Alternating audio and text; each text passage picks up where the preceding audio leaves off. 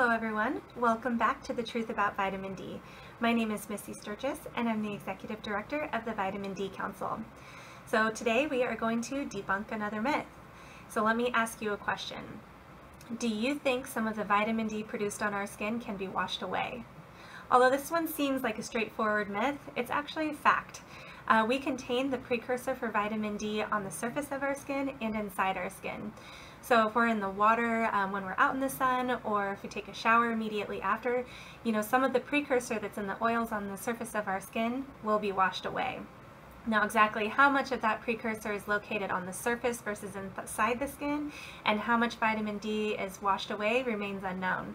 But if you find this topic interesting and you would like to learn more about the research on this, please feel free to check out the link in the description below. Or shoot us an email with any questions you may have at info@vitamindcouncil.org. Thank you for watching.